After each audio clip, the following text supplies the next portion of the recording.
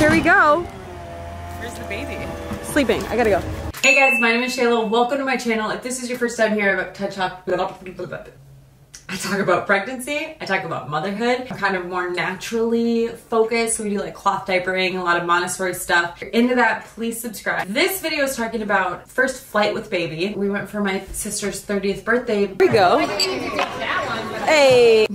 And I just felt real weird about sharing about it because people are, we're getting on a plane, or like, I can't believe you're going outside. Like, but we did it, and I want to share with you because I feel like a lot of people are starting to travel a little more. This video is talking about first flight with baby. So I want to talk about what you need to know for the airport and then what you need to know for the airplane. And the next video is going to be about your first trip with baby. We just went from Minnesota to Arizona with our 10-month-old. It went pretty well, for the most part. So there's some things that I want to tell you that I'm glad that I did, some things that I wish I would have done so that you can have an easier flight. We flew through Delta. Everything that I read was like Delta was the best because they were using bigger planes, so when you book your flight, the seats next to you nobody could sit there. Give you like disinfectant wipes when you hop on the plane. Have a HEPA filter, I think that's how you say it. Filters the air as you're flying. So like there was a lot of things that they did that I was like, I feel more comfortable flying with Delta. I was not about those layovers. So take my money, do not have me have a layover with this baby. We scheduled the flight during her nap.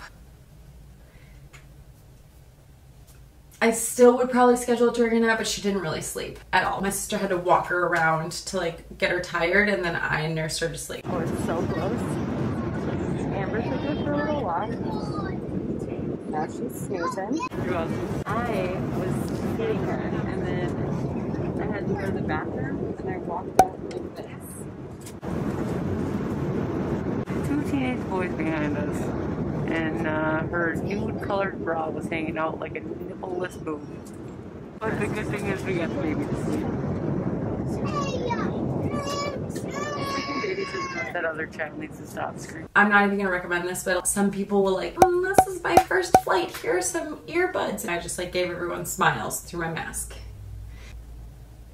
I just didn't do it. Anyway, that's not on my list. On my list, we're gonna talk about what you need in the airport and then what you need actually on the airplane. What you need in the airport is you need your car seat and your stroller. I didn't know this. You can take your stroller all the way to the gate. Some car seats don't need the base. Look it up online, and that's all I did. I just looked it up. We have the KeyFit 30 travel system, so you can just click the car seat into the stroller. Super handy, even though she didn't really sit in the car seat. It was basically just a cart that I used to throw our bags in and go. I since have learned about fire repellents and how they're toxic. I did a whole blog post on non-toxic car seats. They're a little bit more expensive. If I did it again, I probably would have got that. But we didn't need the base, so when we got there, we just used a seatbelt to like secure it into place. I think she's waking up. We're gonna keep going. All airlines in the United States, you get to check your car seat and your stroller for free. You can either do it at the bag check or you can do it at the gate. Have you seen the way they throw things around? Like, I don't care if my car seat gets scratched, but I don't want it to get damaged. So I wanted it with me as long as I could possibly have it. You can also buy a bag to put your car seat in that comes with like straps. I didn't do that, but it's an option. Get to the gate, they give you a little tag, you go to the end of the gate and you just drop it off. You can also bring your car seat onto the plane. It's actually the safest way to fly with your baby, and you secure your seat into the plane. Our 10-month-old doesn't even like the car seat in the car, so I was about to put her in a car seat for hours on an airplane. Plus you have to buy a ticket for them if you want to use the car seat on the plane. Otherwise, they just sit in your lap. Babies under 2 get to fly for free in your lap. If you're on an international flight, you can get a bassinet. And look up your flight to see if you can get that bassinet because that would be huge. Like I said, she doesn't want to sit in her car seat in her stroller, so I had a carrier. So I was carrying her. She was happy to be looking around and seeing everything. I had the bag in the stroller and on the car seat, and it was just cruising right through the airport. It was super simple. If they do, you're ready and prepared and you're good to go. Keep your stuff together basically the whole time in the airport, because when you get to TSA, they're gonna make you take your baby out. Take everything out of the stroller, compact it, and send it through. You have to do the same thing when you get to the plane. Try and keep it all in your bags. You're gonna want some sort of ID for your baby. Probably just a copy of birth certificate. If your partner or baby's parent, the other parent, is not flying with you, you want a note from them saying it's okay that you're taking your baby. Are they gonna ask you for this? Probably not.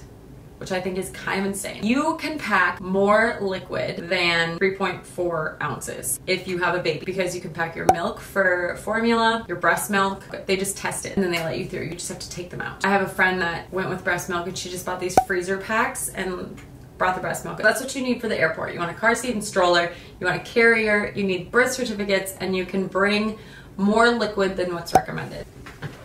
Now let's talk about the flight. You do not want your baby to be the one that's screaming their head off on the plane, but if they are, that's fine. Just comfort your baby. Don't worry about anyone else. The most common reason that babies are gonna cry on a plane is because their ears are not adjusting and they hurt. To help ears adjust, we chew gum. Well, babies can't chew gum, so what are you gonna do? Pacifier, binky, dummy, nook, I don't know, all the words that are for the thing that they suck on. A bottle, a sippy cup, or your boob. You can breastfeed them, that's what I did, all the way up and then all the way down, or give them any of those other options. You just want them to be sucking and swallowing. She had no problem. Going up, no problem. Going down, she wasn't interested in feeding, so her ears hurt a little bit, and then she nursed, and then she was good. You want them to just be swallowing so that their ears are adjusting. Nursing cover, I don't know how to say it, muslin blankets. I clipped it to the tray and made like a little tent, put it over my head, and I just nursed her under that. Worked like a charm. It was good that I was under there with her so she felt more comfortable. Like I said, I bought flights during her nap time so that she would nap, but she wasn't interested in a nap at all. Of course, why would she be interested? I think if you can buy a red eye, that would be good because that's when they're like the most sleepy. My sister has a toddler and she brought a tablet and headphones. I said this in my Instagram stories, and a flight attendant, thank you so much for saying headphones, because parents don't typically bring those and then they can't listen to any sound. It was her first time using headphones. She kept pulling them off and she wasn't super keen on it, so she just watched it with no sound, and it was no problem. You can get wireless ones so you don't have to deal with the cord, or you can get the cord one if your plane has got the screen. Just plug it right into that. Easy peasy. Definitely grab both of those if you're a screen time mom. If you're not a screen time mom, consider it for the flight. In my blog, I've linked all of these things that I'm recommending. You want to bring some sort of snack for your baby on the plane. I brought those little puffs because they are not very messy. If your baby's a little bit older, the squeezers are great. But I would recommend bringing some sort of meal for when you get there. It's just nice to have something for them so you don't have to go out and get something. Toys. Do you like it? Toys can get lost. Things can get broken. The toys that I gave her were 3 red Solo cups because they made a little bit of noise but not too much to annoy everyone around her, and they like were new, and a crushed up water bottle.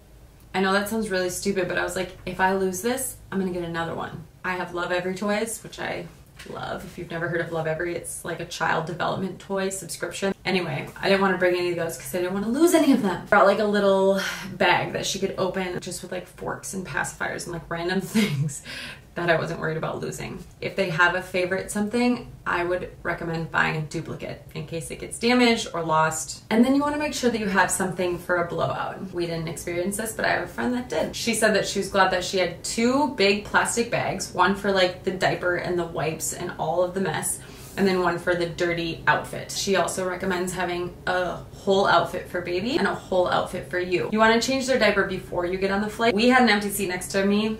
I can do it very quickly, most parents can, so I just did it right next to me. It wasn't a poopy diaper. If it was a poopy diaper, I would have gone into the bathroom. Some people are worried about the sound from the plane, so if you want to get like ear covers for her ears, for baby's ears, that would be good too. Then obviously disinfecting wipes. Delta handed them out, but like I had some extras just to wipe everything down because you're just freaking out. Have we made it?